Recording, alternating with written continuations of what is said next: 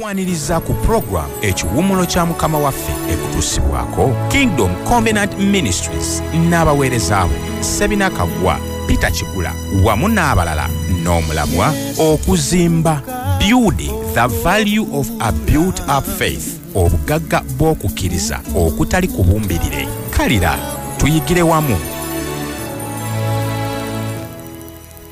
Mukama waffe yeebazibwe nnyo abalungi abatuuliriza era abali ku Spirit FM 96.6 Mukama tumugulumiza olwa mwenna abagolokosa enkyalero okutega programu eno namwe abaguddeko engwe ng'obadde otuninga wena ennyonta y'ekigambo n'ogakanoonye wensobola okugwa wenaagwa naawe tukwaniriza ate munna batwegattako ku nkola eno ey'emitimbagano ne mikutu miyunga abantu social media platforms namwe tubalamusaako tubasaamu ekitiibwa basebo ne bannyabo ate tusaamu ekitiibwa oyo Katonda yatwesigisa n'olubimbi luno era n'akakasanga n'omwaka guno tugenda maaso n'okubaweereza ennaku z'omwezi ziri 13 omwezi guno ogwokubiri 2022 biri kakeeto gengange kulamusaako mulinnya lya mukama waffe Yesu ninkwagaliza sande nnungi simanyi wiiki yo bwebadde naye tujja kukwagaliza sande nnungi n'okuwuliriza okulungi yonna gy'osinzira okutuweereza mu studio siri bw'omu nga bulijjo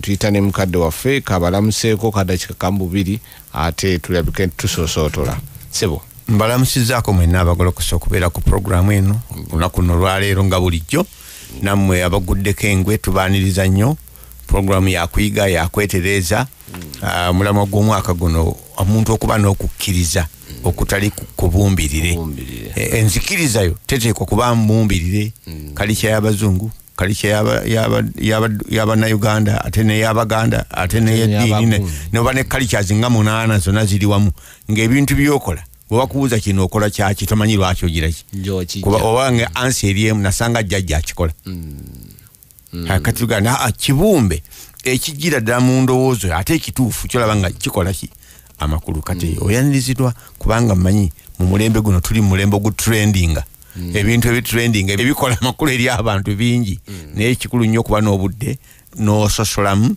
n'ogana naye kino kyenja okubeera ate kino kyenja okulekera abaana n'abazzukulu ate kino nsobola okuyimirira nakyo mu maaso ga Katonda naye nga nti Katonda kino nkikola kubanga gwe wagamba yesu enteekateeka yeeyo era wansi w'okukulukutoka omwaka guno mwe tuli mu nsonga y'okuzimba kubanga bw'oyogera okubumba ebitali bibumbirire oteeka okubanga by'olina bizimbiddwa bulungi. Kristo yatulekera omusingi n'atulekera n'ebyo tulina okuzimba era nekiwandiikibwa nti wa mukisa oyo azimba obulamu bwe ku kigambo kya Katonda afaanana ng'oyo yazimba ennyumba yo ku lwazi gwe onzikiriza yoba okukkirizako ozimbye biki ozimba ki. So ku Sunday tujja wano ate wakati mu kuzimba ne twogera nti bwe tuba bakuzimba kiki kye tuba tukolako wiiki eno tugenda kwanjulira wiiki ewedde twali twogera ku nsonga ki eri emabega bemukola nsonga ki gye mutambuza nga muzimba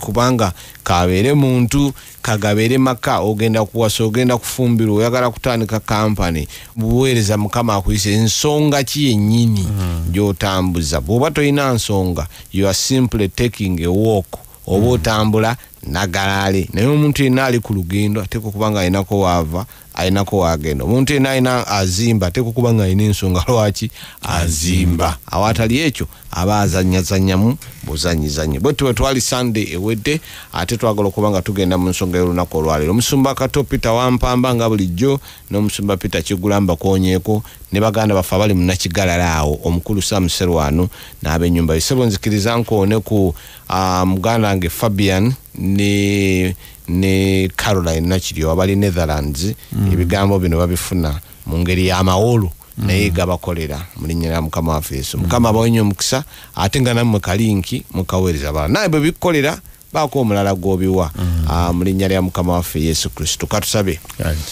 Katonda kitaffe omulungi omwesigwa tukwebaza buli lwe tujja mu kisenge muno mukama wange mu studio muno n'omwaganya gyonna emirala gy'otuwa okugasa tugikwebaliza kubanga gwe Katonda atuyigiriza okugasa mukama wange nga bwe wateekateeka nti zino ze ziri ennaku mwe tuli baabwe biri ebiro byaffe twongera okwewonga gy'oli nga bwe kitadde ku mitima gyaffe mukama wange n'okukifulumya kituuke eri bannyini kyo badduke nakyo mukama wange wakati mu kuzimba enzikiriza yaffe ereme okubeera emumbirire ng'ate tuzimbira ku gwe Kristo Yesu omusingi ogwalambikibwa awatali kutemawo mulala omwoyo mutukuvu nga bulijjo twesigama ku gwe gw'omanyi entunnunsi n'endasi za Katonda otukozese buli muntu ng'obusobozi bwe buli olw'okugatta ettaffaali ku ekyo kye wateekateeka mu nnaku zaffe mu Kristo Yesu mukama waffe amiina.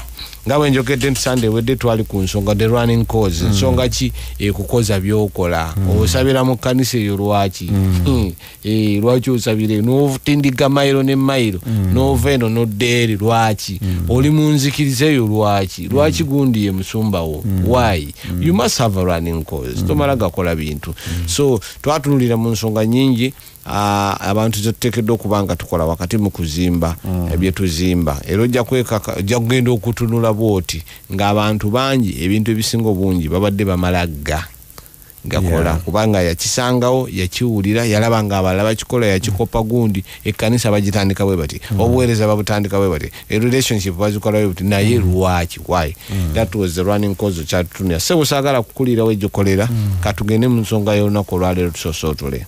Mukama yebazibule ennaku z'omwezi ziri 13 omwezi ogwokubiri mwaka 2022 tuli ku mulamu ogw'okuzimba ku Sunday tutwala action point the action mbadde ntonkola review nga ntunulira action points tetuze nga tukola bukyanga tuyiga mwaka guno eyasooka twagamba examine your faith nti wekenenye enzikirizayo okukkiriza tulina enzikiriza zitutawanya ate nga gwe musingi gw'okukkiriza debunk the myth obulimba bwonna bwanike ate obujolonge ne tugamba debunking golden rubbish aye nduga nti byobadde otwala nga wa muwendo kasita okuba tooki mu kikapu n'olaba nga si bya gasiya bijolongere ddala osuule ne bwe babitemagana nga zaabu suule ne twogerayo endala ega bishua kasooka okakase kyokola tomalaga kakasa kyokola. Okay, mulundi ogwedde ntwogera ku the running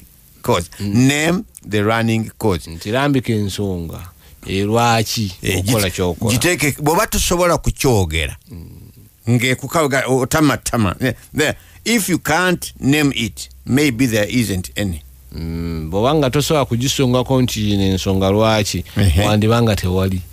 If you name it with difficulty you will swerve like Peter when he was tried. Ate ne bw'obanga era ekkaluubirira tulajja akabanga okulowooza ku niri lwaki nkola kino ojja kusigala ng'owunjiza nga Peetero omuyaga bwe gwamuyuuza kuba ensonga togirina bamga musajja ono mind simumanyi. When you name it precisely you have a precious nugget and the root of utter fulfillment and joy and boldness before God. Ibe binjiko ne bwe osobola okugirambika ng'ogyekakasa bulungi ojja kwesanga ng'oli muvumu mu kyokola ate ne bw'onooba okikola ojja kuwulira ng'omatidde obanga alina ekitole kya zaabu. Kakati olwayo twagala kutunulira make the necessary changes. Kati sa mu nkola kyusa ebyetaaga okukyusa. Kuba bw'otokikola ekyo ojja kubeera ng'omala budde okumala obudde obula. Make the necessary changes.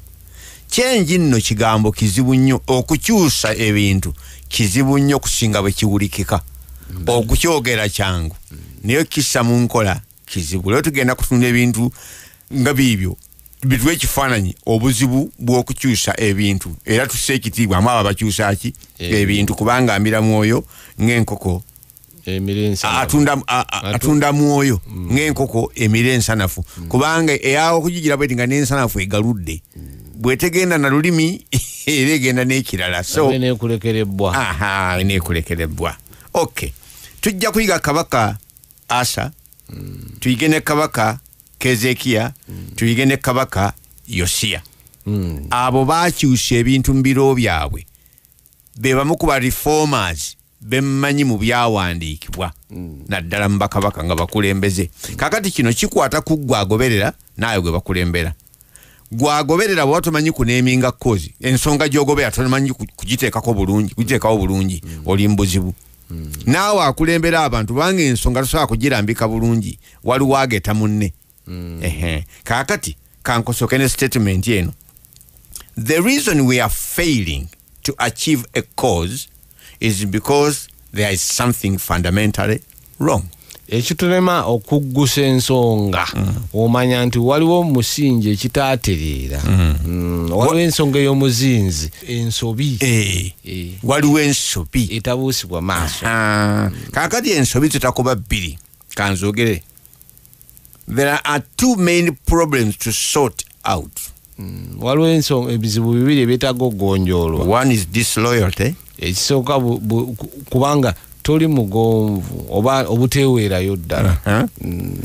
And another one is divided loyalty. Ate endala okubanga osaasaanye mu bintu bingi. Okwogedde bulungi ako kati ekya disloyalty kino kuba tubaye twogera nnyo ku loyalty wiiki eno yonna omuntu eyeemalidde kuki ku nsonga kati eri abalala ng'ensonga tagiriiko naye nga mu gurupu mwali teyeemalidde ku nsonga naye nga mu kibiina mwali ayinza okuba mu famire naye nga omutima gwe teguli ku famire guli ku birala era ow'engeri ng'ayinza n'okukeera n'akola emirimu ku muliraano neefuumuula nnyo n'akola emirimu ku muliraano akomyawo tulo bw'aba musajja enkoko agirya ku kkubo agirya ku kkubo ewaka n'addayo n'agaa nti olunaku lubadde luzibu kaakati yali disloyo era kiri obvious kirabika nti talinammwe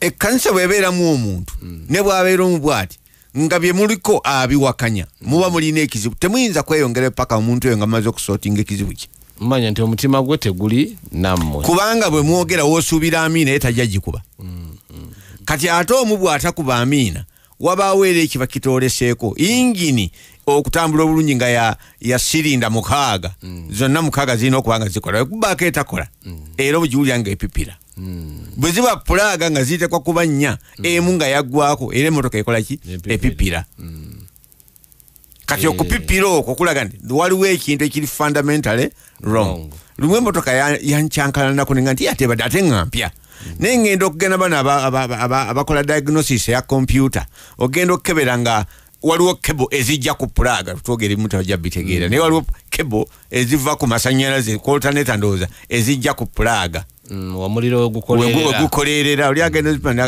zino zeziriko ng'emu tekyagukoleeza nalina genda kunoonya seeti yonna kati ekikyali kireta emmotoka empya okupipira ate olwa pulaaga nga ziweddeko era epipira so ekintu ekiteekwa okutambula awamu nga kiraga wamu bwe kibaako ekikyamya obuzibu bujja bwe gubeera mupiira gya mmotoka ogumu ne guba nga gutunudde bweru bwe gute emmotoka eyo etambula n'obuzibu ne bwebeera gaali nga yafuna enkobogo gyeziri ezo nga emipiira gino tekikyali wamu naye nga ogumu gwebinudde gudda sayidi omulala gwebinudde gudda sayidi eno okugiweta waliwo oludda lweweterako ennyo ne lweteweterako Yuda yaviirako ekkanisa ya Mukamafu okusaasa yaleeta abajjamu omusumba bali ne basaasaana kaakati nno disloyalty efaana bweti omuntu okubanga tali mu kintu naye nga waali ate ne wabaawo omula divided loyalty eri ambiguous asaasanye mu bintu bingi ali eno neeno bayibuli ga teri ayinza kuweereza bakama be babiri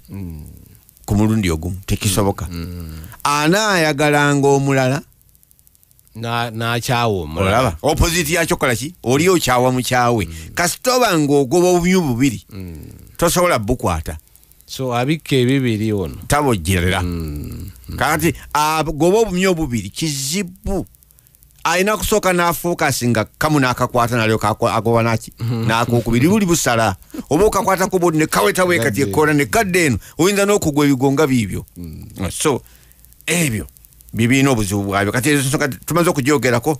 These problems are resident in key personnel. Ebizibu bino byolaba biri mu bantu ate bolaba nti ba muzinzi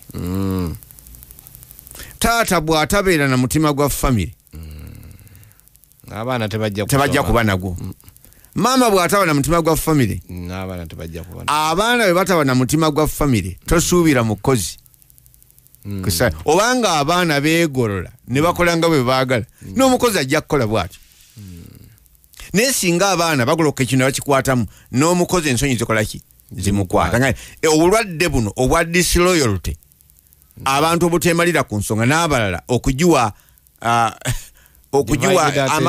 amaanyi amagabanye ali eno n'eri abagenda ogwensa n'ogwennyama abo babeera waggulu mu bantu bemuyisa nti bakulu abatunulwako kasita mulabikamu ebitego ebyengeri ng'eyo ensonga eba tejja kukola ki kugguka abaana abamu baali bageya musumba waabwe abavubuka nti musumba atubuulira nnyo okugaba naye musumba nga mukodo olwo kifiiridde ki awo kaakati okukola ku nsonga ez'engeri ng'eyo eziri mu bantu kubanga ebyo bisangibwa mu bantu ab'ensonga be bantunulidde nga bansonga okuzikolako kyetaaga omuntu nga akola strong and calculated decision nti omuntu ateekeddwa okuba nga akola okusalawo naye nga kw'amaanyi ate nga akubaliridde bulungi kubanga oluusi bw'okwata kwomu n'ebirala biyinza okukola ki okugenderako naye bw'obanga oli wakuggusa nsonga ekyo olina okukikola oba oyagala oba tuli ku action point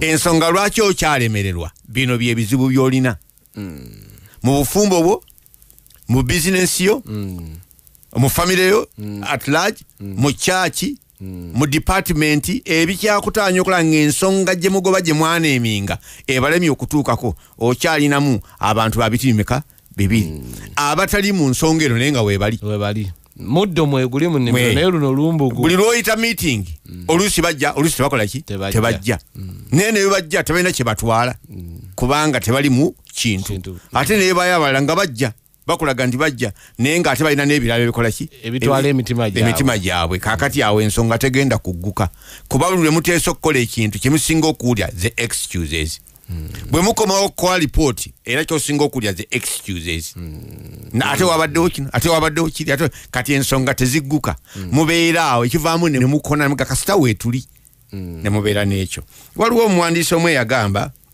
ekino nakyogera lulinga you will never go somewhere great with a culture of mixed loyalty tosobola kugenda mu bifo by'amaanyi nga gwe n'abakwetoolodde ojjuzzaamu abantu abateewadde eyo eri olugendo gye mugenda this kind of mixed loyalty olinamu abagenda n'abatagenda omuwandiisi omu bamuyita Collins obaani Collins yawandika kataweta from good to great yawandika the enemy of great is good nti ekiremesa abantu okukola eby'amaanyi kwe kwemalira ku byalowooza nti birungi kubanga abantu abalina feel good attitude ba-accommodatinga bali comfortable ne ab'engeri yonna babeetoolodde nti abaagala ebintu kasita birungi bagenda n'ekiriwo bakanaggweramu eyo bagenda na buli ekiriwo tebagala kukosa bantu nekyo tayinza kuyumusa kudoozaga nti gundi kikyokola tekijja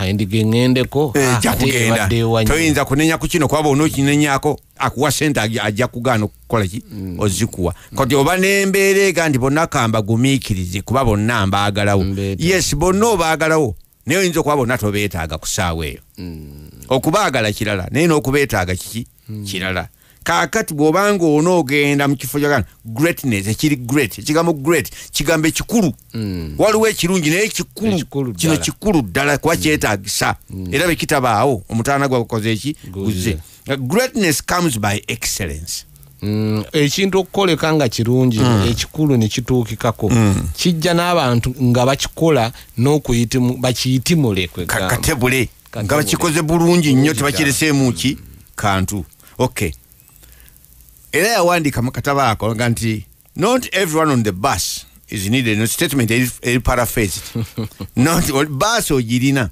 n'abantu bakola ki kwebali naye abamu abaganye olugendo lwamu okugenda obulungi be basaabaze oba abantu abali ku baasi eyo kaakati jjaka abantu abakyamu ku baasi action point jjaka abantu abakyamu kuki ku baasi kankuwa ekyokulabirako ekyangu nti takisi eyinza okuba yandigenze naye ono bulooka atalina mu lugendo era yagala ejjula afune agalindako togenda lindako togenda bulooka mwesonyiwe simbula baasi waliwo munnammwe nga ubaite yefaako mu nnyambala ne mu mbeera yonna nga akalubiriza abalala ekyo kiyinza okuyiwa baasi yo empunya yaayo naye katugende mu philosophy nga tukigenzeemu.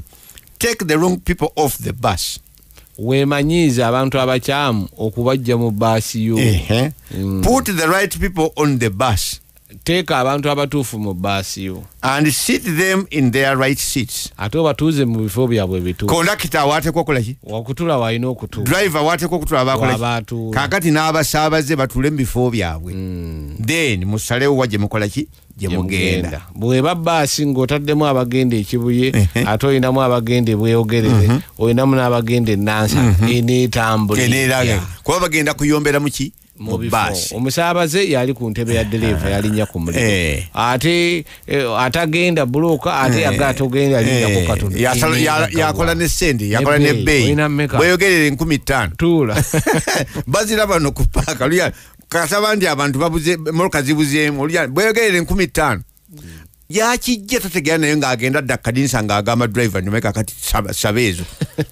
Ye akusalirawo naye bw'obanga omanyi nti olina ekintu Katonda kyakuwadde tulibiza kulwa fo lwa Katonda. Buli assignment yonna Katonda gyakuwa mu bulamu ekwatagana n'ebiro byo. Takuwa ya mirembe giyise kuba tewaliiwo. Takuwa ya mirembe gijja kuba tojja kukola ki? Tojja kubaamu. Naye akuwa ya mulembe guno oguliwo. Mu mulembe guno nsonga ki gyakuwadde okuwagira oba okukulembera. Kati bw'abanga agikuwadde n'ogineeminga nti yiino n'ogineeminga nti yeeno. Kaakati ebiyinza okukulemesa bye bino abantu abali ku baasi eyo nga si batuufu bajjeeko. Oba kiruma oba tekiruma bajjeeko. Kwawo tobajjeeko tojja kusobola kutuukayo. Kati oddira abantu abatuufu batuuze ku baasi. Naye ne bw'obatuuza ku baasi making sure nga bali mu ntebe zaabwe ki? Entuufu. Kubanga okubeera n'abantu abatuufu ku baasi naye nga batudde mu ntebe z'abannaabwe era wajja kubaawo ki? Emitawaana. Mukama waffe yewe yabaleka ne bagenda n'asigazawo 12. Naye abaali abatuufu n'ono anaamulyamu olukwe ng'ali mu kifo waateekwa okubeera era baamukwasa ki? Sente kubanga eyo ye bizinesi yali ategeera obulungi era yayamba ekintu kino okugguka. Olaba Mukama waffe bw'akikola ye bwe yali alonda abantu yali mwegendereza nnyo. Yatukufaayo nnyo okola nti abantu abakyamu bava mu baasi ye. Era yakyogeranga lunye bw'obanga oyagala kitawo n'ennyokana n'okusinga nze ku baasi vaako.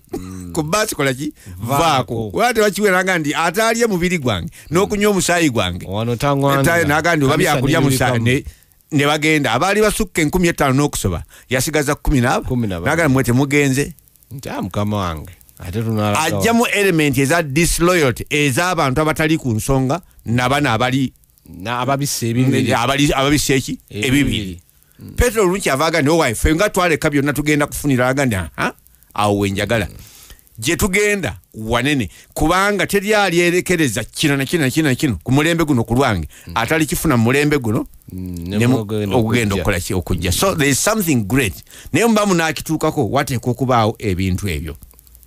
Kaakati nno katwogere ku bantu bano briefly abayinza okutunyonyera ekigambo kino. Kabaka Asa mu kitabo ky'Abassekabaka ekisooka essula 15 olunyiriri olwe12 okutuuka 13 oba osobola okubikkulawo amangu tusobola okusoma. Ono Kabaka Asa bwe yeesanga ng'atudde ku ntebe ey'obwakabaka nga yafuga yakola changes ezaali zeetaagisa. Mwe mwalina okugoba kaddulubaale kubanga yalina omutima ogutatya Katonda. Yakola ekifaananyi n'akiteekawo abantu bakigoberere ng'ajja abantu ku mulamu ogwa Katonda. Yali disiro oyo wadde jjajjaawe awala muyita jjajjaawe awala muyita nnyina. Soma 15 olwe12 n'olwe13 ndowooza. Wano wagambye nti n'agoba abaalyanga ebisiyaga. Atyo buno mbadde simanyi nti namweruli kandusaze nako. N'agoba abaalyanga ebisiyaga mu nsi n'ajjawo ebifaananyi byonna ebyabajjajjaabe bye baakola era ne Maaka nnyina n'amugoba mu bwannamasole kubanga yali akoze ebifaananyi eby'omuzizo okuba Asera. Asa n'atema ekifaananyi kye n'akyokera ku kagga k'Ekidulooni. oyo ali kunyina.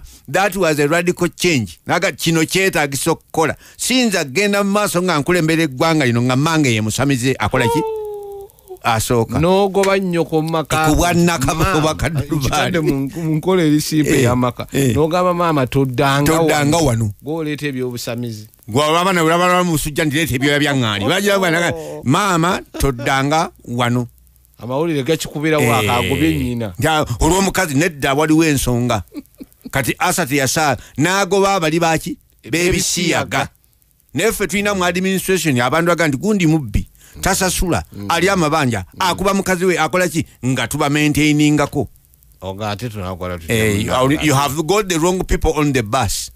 You will not go anywhere good and great. Nti gundi ayimba nnyo eddoboozi ly'eddungi baba naye sikaati z'abana naye ayimba sika akuyimba kabule nga nakola ki kuyimba.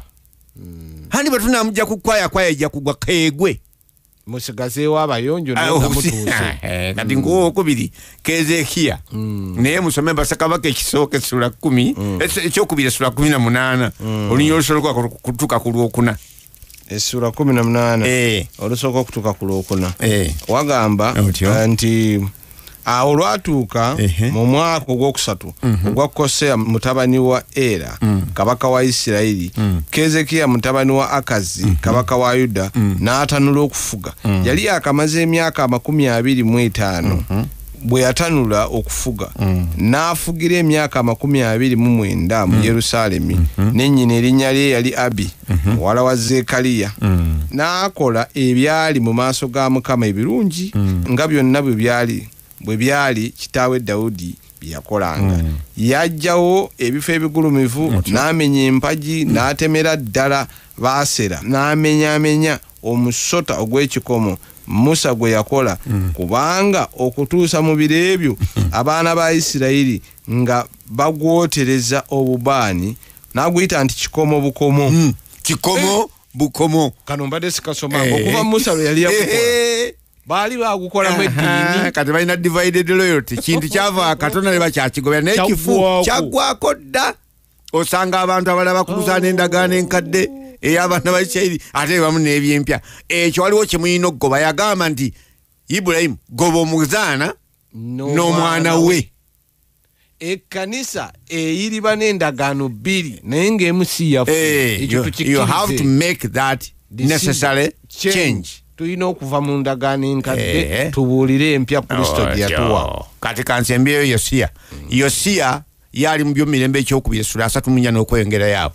Ye yataama n'ajolonga n'ebyoto by'abali bakatonda b'obulimba n'abikunkumulira n'abikubako n'eppupu koga n'abinyomera temuli kantu. Yali radical.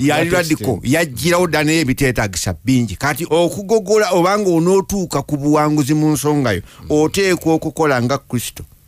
Abantu abatuufu babeera ku bbaasi yo ate babeera mu bifo ki ebituufu. Waliwo abajja nga nti taata baleeta maama waabwe omwana nga atule ku gwa ddyo mulala ku gwakola nga nti ekyo si kyange okugaba taata nge yatuuza abantu mu bifo byabwe. Togaba bukulu kubanga okyamuse. Teeka abantu abatuufu ku bbaasi ate fe okubanga obatuuza mu bifo byabwe. Awo mujja kugenda Katonda gy'ayagala mukole ki mugende. Eyo siteepu gikole nga yakukkiriza sorting out personnel yo. Abamu tulina abakadde twabaawo obukadde kubanga be balina essente. That was wrong. Abalala banganda zaffe sort out that mess. Mukyalawo yafuuka assistant pastor. Talina na kuyitibwa okwo naye naye afuuka apostle nga gwe bw'oli apostle. Watuyagala ekintu bakiwambe. Longoosa bbaasi yo make the necessary changes. Biki ebyetaaga okumenya ewuwo gy'otunudde tandikirawo. Siffe tusoose ne Paulo Mulembe gwe yagaa nti omwenzi mummwe mumuboole mumugobe ne mu kyaki. Gwe kiki ekyetaaga okutereeza mu linnya lya Mukama waffe Yesu. Kitereeze ddi kati. Bw'otakitereeza kati ky'ozimba era tekijja kulaba mukisa. Mukama tukwebaza olw'ekigambo kye tuwulidde. tusaba omwoyo omutukuvu gwe yajja okulumiriza ensi ku lw'ekibi omusango n'obutuukirivu tulumirize ebyetaaga okumenya tubimenye byetwetaaga okujjako tubajjeko ate tuzibule amaaso tulabe abo abatugwanidde okutambula nabo tusobole okuggusa bye tuba tuteekeddwa okuggusa mu biro bye tulina obigugurizaamu nga bwe wateekateeka oliko ogulumizibwe nga byokola mu nnaku zaffe birabikako okuyita mu bulamu bwaffe mu linnya lya Yesu Kristo Mukama waffe gye tugenda okukuŋŋaanira tuwe omukisa ate buli anaakola changes nga bw'osazeewo zikolebwe naye muwe omukisa mu kyakola mu linnya lya Yesu Kristo Mukama waffe amina.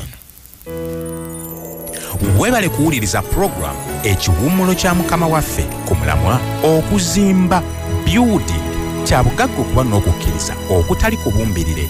Obugabirizi ku programu eno buweereze eri omuwanika waffe Cyrus Mukasa ku 0787 014 oba 0706 633 859 okumanya ebisingawo kubira SSEBINA KAGGWA ku namba y'essimu 0776 659 237 oba 0752 659 237 ekisa kyeyongere gy'oli.